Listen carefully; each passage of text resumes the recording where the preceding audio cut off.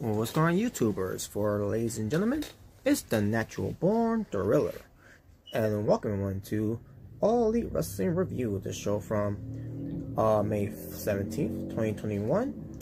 This will be your AEW Dark Elevation results.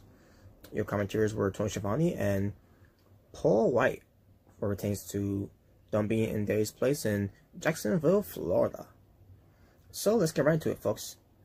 The opening match was Jungle Boy being accompanied by Luchasaurus. Triceps Express, excuse me. But, Luchasaurus was there. So, as Jungle Boy goes up against Adrian Alandis. And matches up was pretty decent with Jungle Boy getting the win.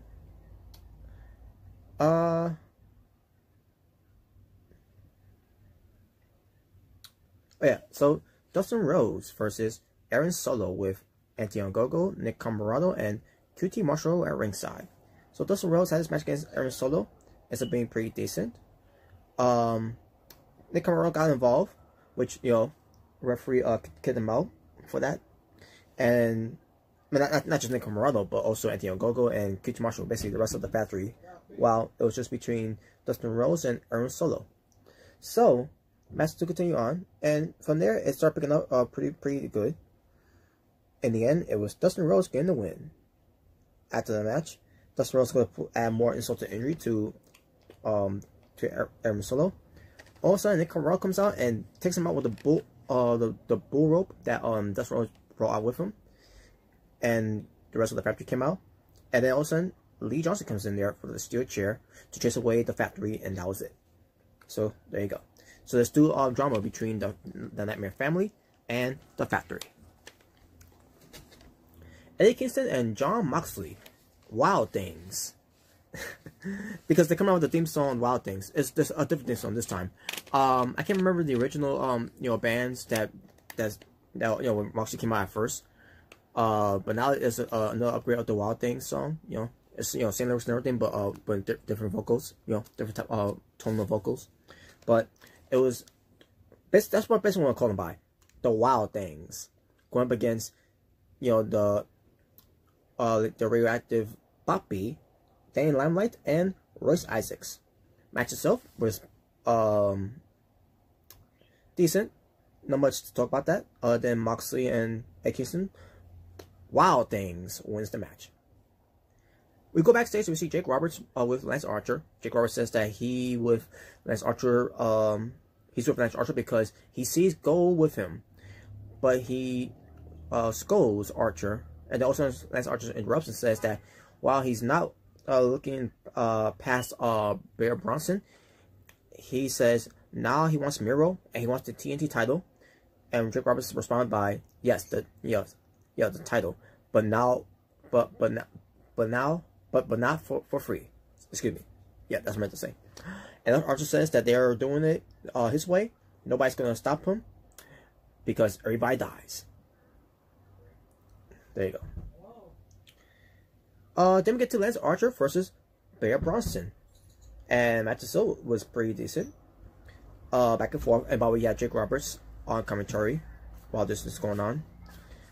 But yeah, the match was pretty decent, back and forth between both guys. Lance Archer looked more stronger, obviously, because Lance Archer is getting that push against Miro for doing nothing for the title, which that has not been announced during this time, but that's gonna be the program that gonna be leading to. But in the end, it was Lance Archer winning, and there you go. And my God, did he ever get the win by doing the blackout, which it was with incredible strength of the Mohawk Monster, Lance Archer.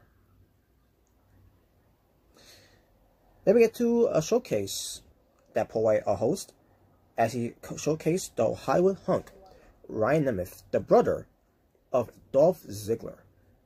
So, Ryan Nemeth, basically it was talked about where it says to how he ended up in the AEW and how AEW changed his life, and how, he isn't, somebody's sidekick, teammate, or little brother, basically referencing Dolph Ziggler, and they show a picture of him and Dolph Ziggler together.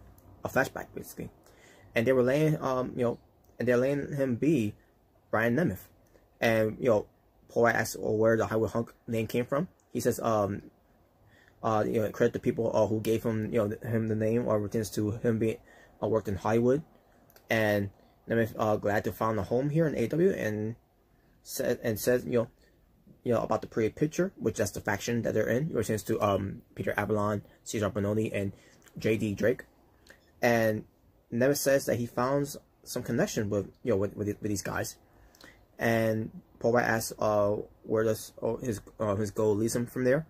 Says that his goal is to be the face of the company, which ain't gonna happen, but it starts with dark. So there you go. So yeah, go with that, Ryan Nemeth. I mean, not trying to talk him down or anything. He is good. He does wrestle like his brother Dolph Ziggler, but we'll see how what the future holds for him in the AEW. We get to Natalie Natalie Markova versus Layla Hirsch, and the match itself was pretty decent with Layla Hirsch winning.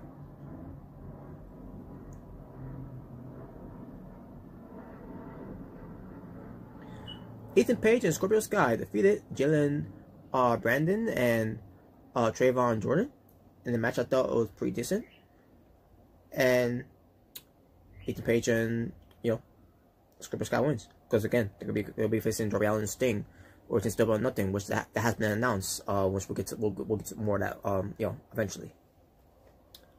Matt Hardy, the Bunny, and the Blade are backstage, and yet still no Butcher.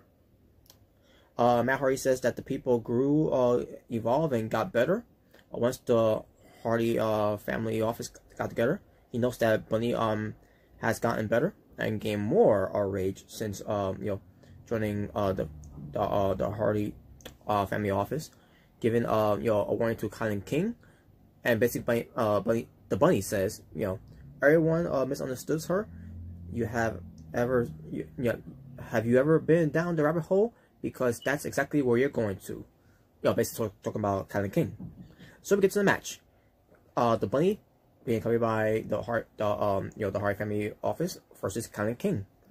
And the match itself was pretty decent. And then in the end, it was the Bunny getting the win over Kylan King. But not with the rabbit hole finishing move.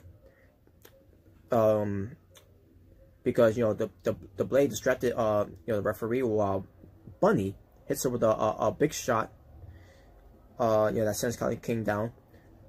I'm assuming something that Matt Hardy gave to her. Yeah, it was something that Matt Hardy gave to her. It was like a wrapped up tape brass knuckles to knock out Kylan King, and Kylan King pertains to the Bunny adding more insult to injuries, gives Kylan King the rabbit down the rabbit hole. That's what I meant to say. Down the rabbit hole is the finishing move that the Bad Bunny does, which is a final cut that that's been done before, like guys like Paul White, which he calls just the final cut, and then with the Hurricane, he called it the Eye of the Hurricane. But Bad Bunny, not Bad Bunny, but the Bunny, Allie, she puts some influence into it, but it tends to jumping up in the air and then down the rabbit hole. So there you go. But they're going to add more insult to injuries to Kylan King. Also, Big Swole comes out for the save, because Big Swole and Kylan King are also together along with Red Velvet. And for a reason, Red Velvet wasn't out there. I don't know why, but I digress. But yeah, there you go. That was it. Not much to say. So yeah, obviously when Big Swole isn't there, yeah, you have to run away, because Big Swole, she's always gotta get involved, and in a nasty way.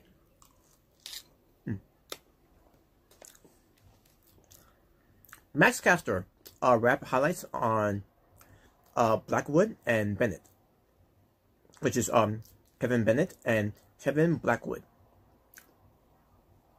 So the rap was to the favorite twinks. That's Maxcaster's words. Heard that they were a rapper. You shouldn't probably and they should probably quit. I should say. I was gonna say shouldn't, but but Maxcaster said to the opponents they should quit. Hope you can swallow, because I know you can't spit, and you punch the guy with who tatted you up. Look at your whole arm. You're blacker than us. And there you go. So the match happens. Decent match with the Acclaim winning. After the match, after the match, well, for a reason, Anthony Bowens grabs the hand of Bennett's and puts hand sanitizer on it and rubs it on the chest of who's the other guy again? Oh yeah, Blackwood. Like, okay. I didn't get that at all, but okay. Ethan Page and Scorpio Sky talk about their wins again. Okay, that's what they always do. They always win. They say that they will celebrate winning in front of the camera, but they will celebrate Allen losing the TNT title.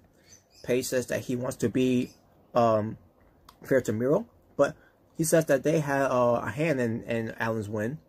Loss, I meant to say. Loss. Losing the title. Sky says that they didn't want Sting to interfere, which is why they did what they did. And Sky compares them to Blade and Nero teaming up. And there you go. Whatever. QT Marshall being accompanied by the factory of Aaron Solo, Anthony Ogogo, and Nick Camarado versus Baron Black.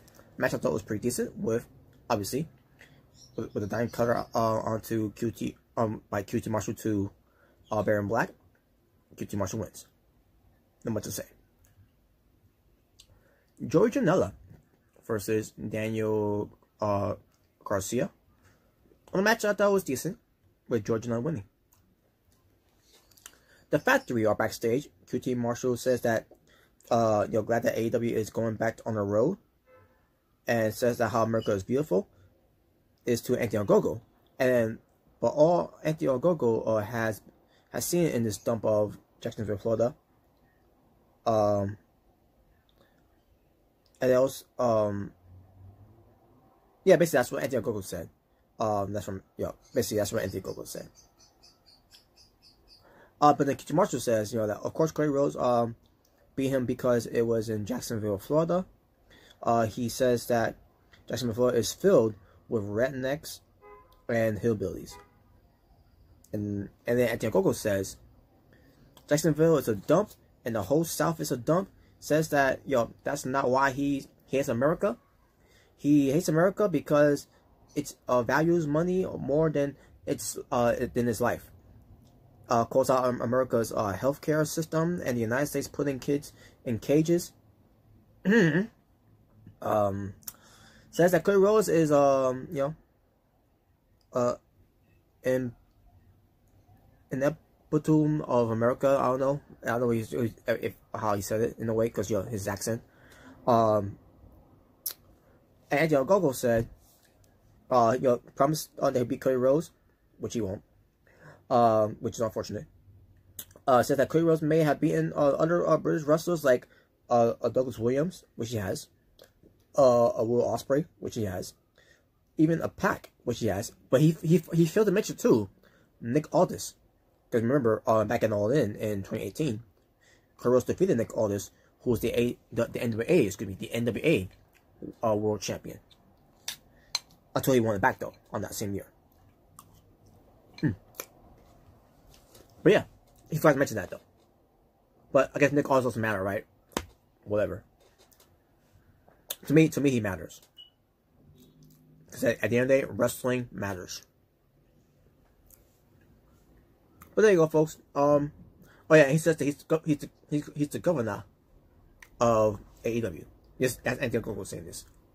So, I mean, it was a good promo from Anthony Ogogo, but I didn't like the part when he said about the whole kids in cages. That was not needed. Private Party, Isaiah Cassidy and Mark Quinn. Versus the Dark Order's Alex Reynolds and 5. And match I thought was pretty decent with the Dark Order winning. I mean, not Dark Order. Private Party winning, I meant to say. Because obviously they, Matt Hardy got involved. Because at one point Matt Hardy got kicked out, but then Matt Hardy came back and cheated for Private Party to win. Also, the Blade comes out to choke out Alex Rondos, and Dark Order runs out, and then they'll get and then the family the Hardy family office, I meant to say, ran away. And there you go. Alex Marvez backstage with Chris Stanlander, the Galaxy Greatest Alien. Chris Stanlander tries to talk to talk about Orange Cassidy of his title shot. Also, Britt Baker comes out of nowhere, interrupts over her. AEW Women's Champion Hikaru Shida comes in and tells Britt Baker to bring it as she slaps Rebel's crutch away. And the way that was done, too, by the way, when Shida hit that crutch away from Rebel, Reba, whichever you want to say, it almost hit Chris Stanlander. Oh my god, that would have been bad. Oh my god. And then Britt Baker and Rebel were left, and then Shida and Stanlander stand together and everything. And to me, I think that would have been a little bit awkward, because if I was Chris Stanlander, I'm like, yo, you almost hit me with that with a crutch. Oh my god. That would have been bad. Oh, it missed it by about like a feet. But man, that was a close call. But there you go. That was it for that one. So, J.D. Drake and Ryan Nemeth with Peter Avalon and Cesar Bononi at ringside versus Derek Pesatoro and Roman Rosel, maybe, with the first sergeant at ringside. Sorry, folks, I couldn't pronounce these last names. But I digress. But the match happens. Decent match with JD, Drake and Ryan Nemeth winning. We see a footage of Hikaru Shida and Britt Baker fighting each other, which is the whole Forbes photo shot. Which that was something that Britt Baker talked about when she been interviewed by Joe Ross on that Dynamite show. And yeah, not much to say about that. They show that basically they're putting more heat and more build up between Shida and Britt Baker, where it pertains to the match at Double Nothing, because it's been a 1 year build and it's become personal. So, Ty Conti versus someone by the name of Tia Dream. Don't know who that is, but it's a decent match with Ty Conti winning. There you go. The Hardy family office are backstage. Matt Hardy admits that the Private Party didn't need his help, but he wanted to correct the injustice done, and says that if Ryan Reynolds likes being leached on, then if John Silver liked seeing it, he will leech on the life of John Silver if he wants whenever he's medically cleared, and says that he will leech on the life of the Dark Order as well. And that was it. There you go. Not much about that promo. So, Pete El Zero Miedo with Alex Abraham Hernandez. Now we're forgetting say his last name now. Alex Abraham Hernandez, at ringside. But Pete El Zero Miedo went against Robo. Yeah, if you ask me who's Robo, I have no idea. But Pete Zero Miedo wins. And the match was decent, so I'll give it that. Thunder Rosa versus Robin Renegade. So yeah, I like this Robin Renegade chick. She's got a cool personality. So yeah, she had a match against Thunder Rosa. It was decent, with Thunder Rosa winning. So there you go. Pretty Picture are backstage, and if I remember, actually no, it was actually on BTE. But Brian Nemeth gives a speech about of his award. JD Drake wishes Nemeth will stop dancing. Bononi calls everyone to put their pinkies in while buttering up to JD Drake, and there you go. Not much to say about that. I got nothing to say about that. It's an odd thing. So Brian Cage with Hook at ringside versus Mike Sydal with Matt Sydal at ringside. And that just was pretty good between the two guys, back and forth in a way. In the end, obviously, Brian Cage got the win. And there you go. And that will do it for AEW Dark Elevation results for this All Elite Wrestling review, the show from May 17th, 2021. 16 matches worth of Talking About Wrestling, and my overall strength of this show, I'm gonna go with a 7.5 out of 10. And with that being said, thank you all for watching. For It's the Natural Born Thriller saying peace on the streets. Until next time, folks, take care.